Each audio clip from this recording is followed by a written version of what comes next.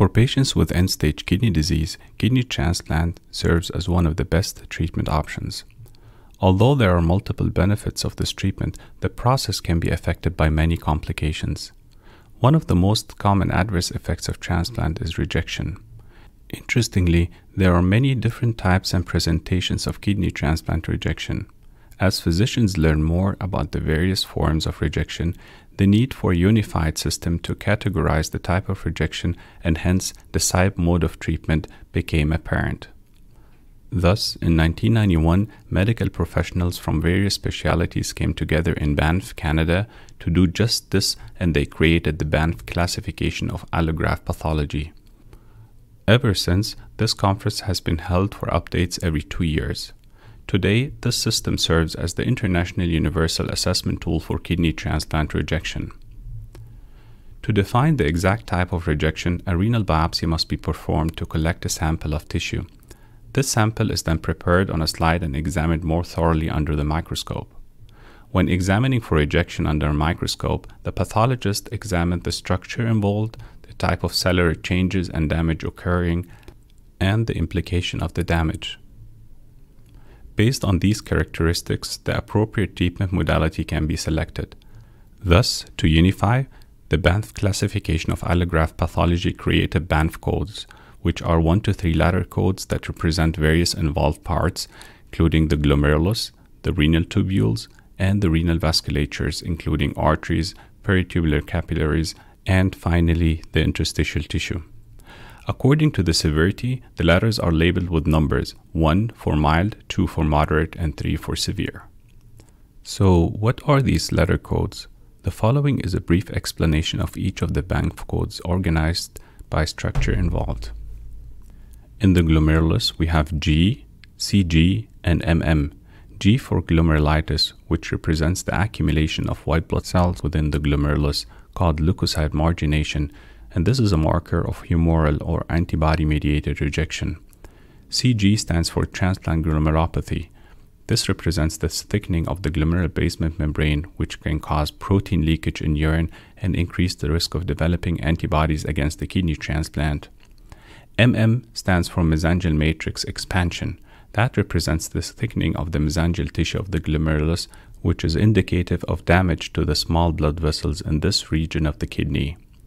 Moving to the renal tubules, we have 2 codes, T and CT. T for tubulitis. This represents the presence of inflammatory cells within the renal tubules, which can also be seen with cellular rejection or a viral infection. CT stands for tubular atrophy. This represents the degeneration of renal tubules, which indicates chronic damage. Moving on to the interstitial tissue, we have 2 codes, I and CI. I stands for interstitial inflammation, and that represents the presence of inflammatory cells within the interstitium, which can be seen with cellular rejection or a viral infection, similar to the T. The other code is CI, which stands for interstitial fibrosis, and that represents the replacement of normal support tissue with supportive connective tissue, which is seen with chronic injury. The fourth component in the BANFF classification is the vasculature, which has 4 codes. V, PTC, CV, AH. V stands for arterial inflammation. That represents the presence of inflammatory changes in the arterial wall, which can be seen with humoral rejection. PTC stands for peritubular capillaritis, and that represents the presence of inflammatory cells in the peritubular capillaries. This can also be seen with humoral rejection. Just keep in mind with bioimmunofluorescence here, the C4D will be positive. The third code is the CV, which means arterial fibrointimal thickening. This represents the expansion of the intima between the endothelium and the media, which serves as a marker for chronic damage. The fourth code in the vasculature is AH, which is arterial hyalinosis. That represents nodular accumulation of a clear substance known as hyaline, and this is a non-specific finding but can be seen with immunosuppressive medications, particularly calcineurin inhibitors or CNIs. Finally, some closure pearls. Remember, 1 letter indicate acute, I, T, G, or V. 2 letters indicate chronicity, CI, CT, CG, MM, CV, and AH.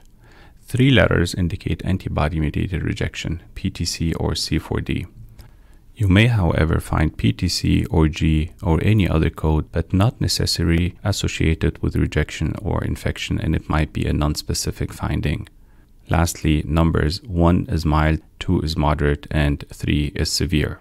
One last pearl: in arterial hyalinosis or any arterial damage or chronic arterial or vasculature involvement with no rejection, calcineurin inhibitor, including the tacrolimus and cyclosporin minimization or sparing protocols, might be beneficial on the long-term survival of the graft because those medicines cause severe vasoconstriction of the afferent arterioles and affect the vessels of the kidney. So here's an example of how BANFF is reported by the pathologist.